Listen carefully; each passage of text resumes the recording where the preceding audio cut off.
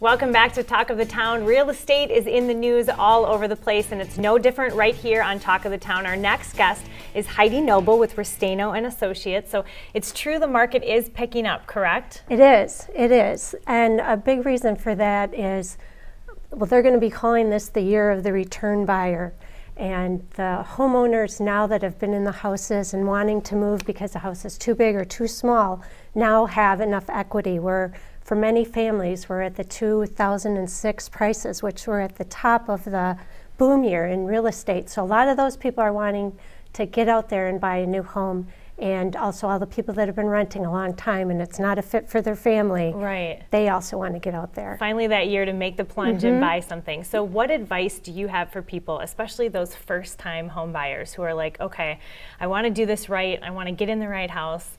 What advice do you have? Well, get out there now, because everyone's talking as if the interest rates are going to go up a point, and that's a lot of money. It might be $200 every mortgage payment depending on how much you spend on the house.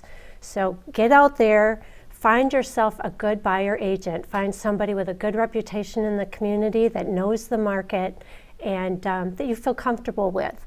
And that's the main thing. And then ask that realtor, who's a good mortgage lender to get? And get somebody that you can feel comfortable with again, so they'll explain things in a way that's really helpful for you. Sure. I mean, setting all of those things and making sure those important things are all in place is going to make the whole process just a lot more seamless, I would imagine. I'm sure you've seen some things go horribly wrong with people that, you know, don't do their homework on the front end and then end up with somebody who's not as reputable as they said they were.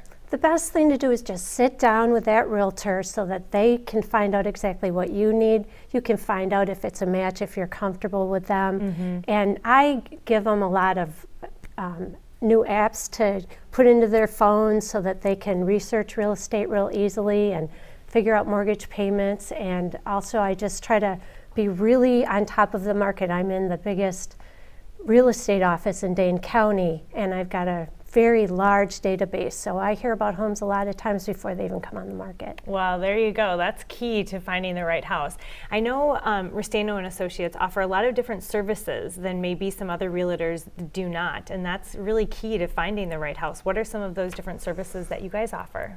Well, this is more on the end with when we list homes. Services for the seller are that we'll have a professional video taken, and we do that with all of our homes. Okay. We have professional photos done.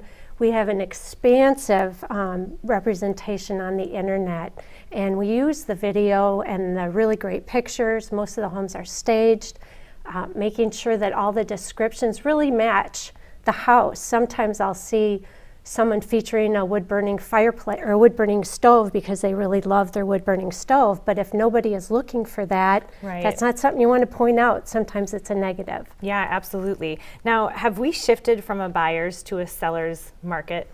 Well, the important thing here is the national news all says we're in a seller's market. We're low on inventory, and it's true. There are a lot more buyers than there are sellers. Okay. But real estate is local. You always have to double check any information you get nationally with your local real estate market or with your realtor.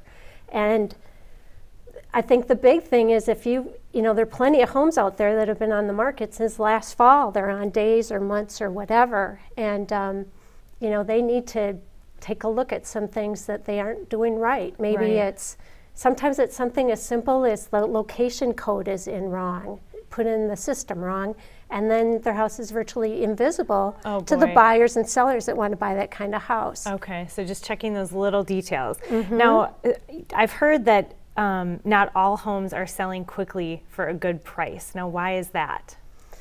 Well, again, it gets back to maybe the buyers aren't finding it because there's some mistake. Maybe the presentation isn't right. I still see awful pictures or no pictures on the system. And that's got to be huge. You want to see something visible that's going to attach you to that house. Exactly. It costs those sellers a lot of money not to have their house staged and have it looking the very best it can.